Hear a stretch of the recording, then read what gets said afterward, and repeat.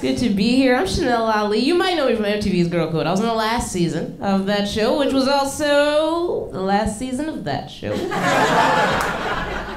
So you're welcome. I got that stuff right out of here. They were like, it's a show where ladies give other ladies silly advice. I was on camera like, ladies, the first time we break into his phone, let's add one of our fingerprints to that security system. The producer was like, fade to black, fade to black. She's going rogue. We knew it was gonna happen. I'm originally from Philadelphia. Yeah, I'm happy y'all been there and made it back. I like that. I like when my city lets people go nowadays, very progressive. People always ask me why I made the jump from Philly to New York. I tell them it's because I realized comedy is hard, but you know what I should try? Poverty.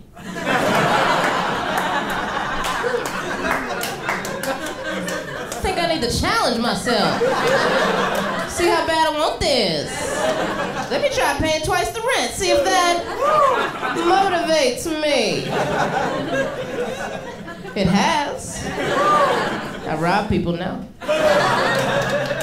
Dimly lit in the back. I've robbed a few of y'all. I feel nothing. That's just how New York City makes you. Even to rent a room as a young woman here, oh my God. Every Craigslist ad sounds like it was written by a hipster, Christian Bale, an American Psycho. Just lists of unreasonable demands. Hello, welcome to my Craigslist post, little about me. I like to start every day with 1,000 push-ups in the common area. I don't allow any carbohydrates in my household. I'd prefer it if my roommate was dead. I got so desperate, so fired up, I wrote that guy back. I was like, well, is it 420 friendly or not, sir?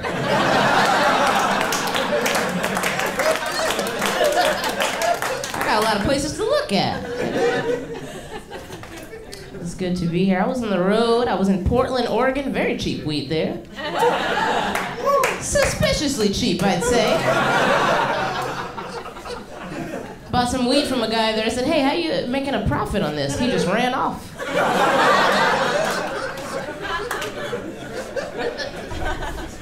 Met a fancy barista when I was in Portland, as you do. Told him I was a comedian. He said, oh my God, my wife loves comedy. I'm gonna take her to your show. I'm gonna take her to your show. And later on that night, he did.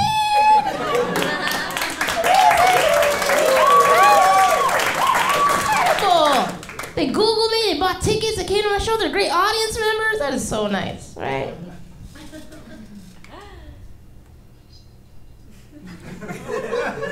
Kind of weird, right?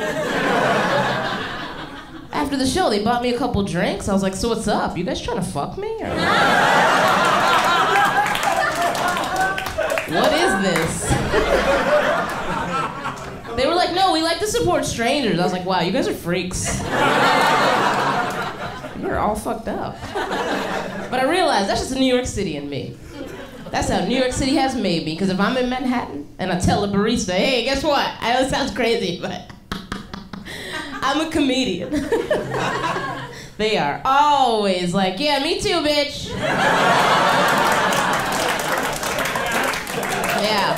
Yeah, I'm 5 years in. What you want to drink, ho?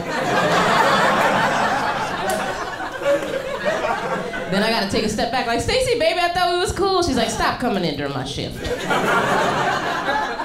Like, I can afford that coffee without her.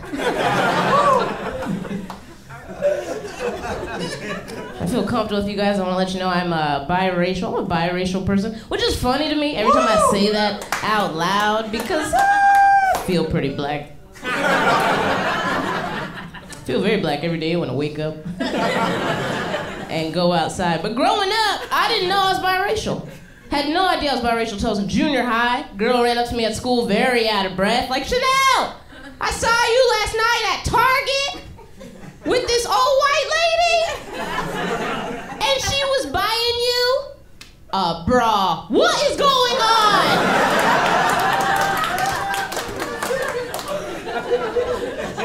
And my first instinct, I was like, whoa, Chelsea, that don't even sound like me, okay? You need to watch your mouth. This is how rumors get started. Then I thought about it. I was like, I was at Target last night. But I was there with my grandmother, and she's not a white. So then I went home, and I walked up to my grandmother that day, bold as brass. I pointed in her face, and I said, hey! Are you white? Because a girl at school looked at you, she saw a white lady. Now I'm looking at you, I'm starting to see a white lady too.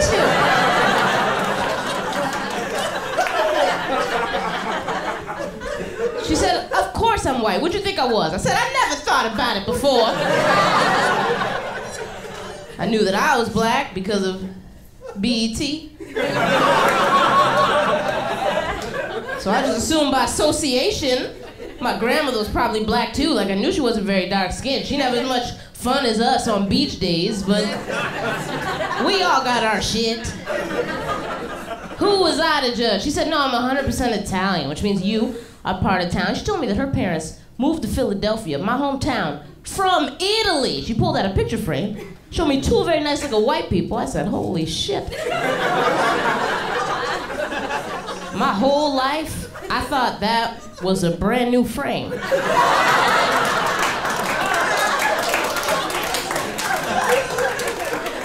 And you had just been waiting to fill it. Everything is a lie. Like, yeah, I thought my grandmother was a little lazy. I didn't know she was white. I didn't know that. And sometimes when I tell that joke, people don't believe me. They're like, how could you have been 13 years old? You know your grandmother was white. Well, she had 3 oil paintings in her house. One was Malcolm X. One was Martin Luther King Jr. And one was a black Jesus on the cross. Do you know how many pictures of black Jesus there are? I don't even know how she found a dread-headed Caribbean Jesus. But that shit affected me. I'm dating a Jamaican now. Shit is stressful. I always feel like he's judging me.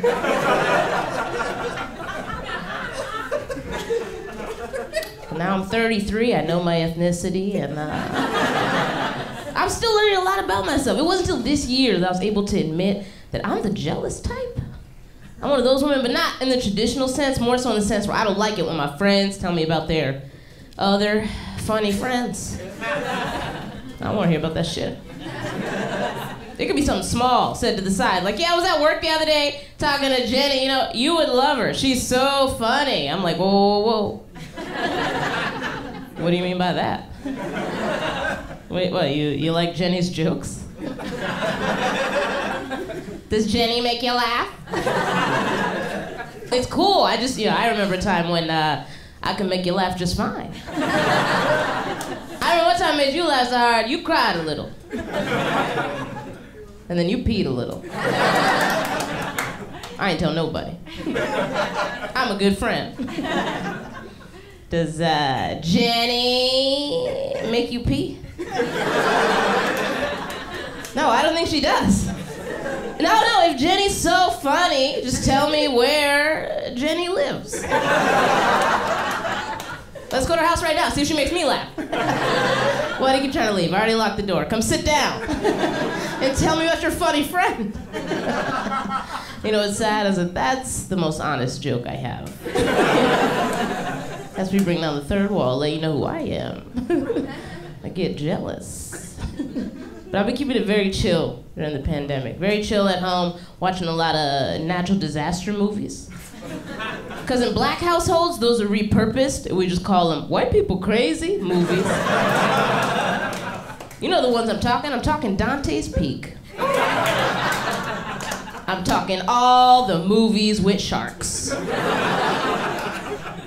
I'm talking Twister. You guys remember Twister? Oh, yeah. It stars a young Helen Hunt. How they pull that shit off, I don't know. Movie opens on Helen Hunt, tornado comes down, takes her dad away. Does he die? We don't know! Maybe he moves out of Oklahoma, starts a tech company. We don't know. All we know is the final moments of his life are spent trying to grab that cellar door. Camera zooms in. We see the cellar door is only closed with one of those slidey metal bathroom stall locks. That's all he had.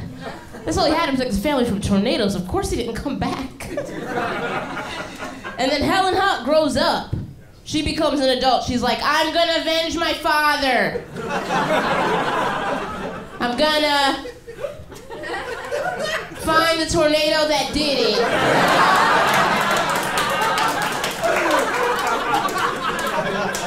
And I'm gonna stab it. Which is not at all how tornadoes work. But in this movie, she's like a scientist. She's got a 401k. It's ridiculous.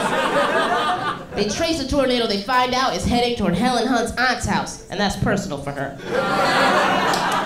It's at that moment she realizes this must be the tornado that killed my daddy. Now it's going after my auntie? They race over to the auntie's house, try to save her. The auntie is a G. She's sitting on the porch eating pancakes with her bare hands. She's like, I'm out here. You know? I had a dog, it barked. I knew a tornado was coming. Y'all need to relax. So they listen to her. They take a night off. They go to the drive-in movie theater, because I guess that's fun in Oklahoma. They get to the drive-in movie theater, and guess what happens? A tornado comes to the movie theater. Like the tornado intercepted the group chat. And it just showed up, like, what y'all doing? Oh, I didn't know he was taking the night off. Didn't nobody tell me that. That's just me being a tornado. So they gearing up for the final tornado chase scene in this 1990s action drama, executive produced by Steven Spielberg. Yes, I do know too much about it. And in this final tornado chase scene, unfortunately, the wind blows, and Helen Hunt's bangs fly back. And for the next 7 minutes, we are blinded by forehead. We lose everything, plot points, character development. I cannot even tell you how this movie ends. I have you know, I told this exact joke in a room where Helen Hunt was seated to my right. I could see her. It destroyed.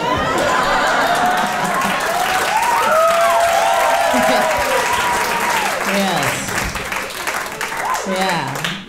Helen Hunt didn't like it. She didn't think it was appropriate. Which I think is my life's work. I tell you what, this pandemic goes on too long. I'll write a joke for every shitty movie she's been in.